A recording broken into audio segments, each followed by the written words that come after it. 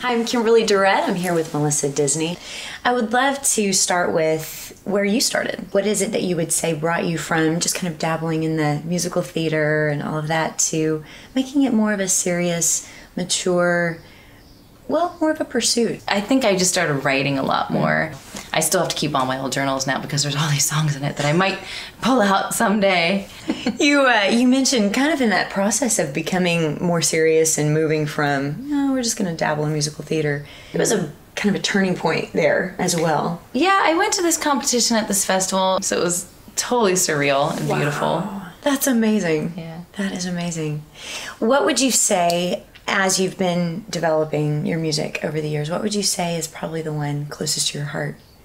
The song I wrote a few years ago called Love You Anyway, and you have to keep telling each other, I'm going to love you through this, and we're going to make it through this, and everything will be okay.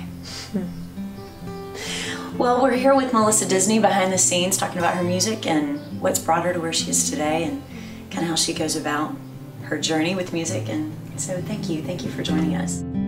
I love you anyway.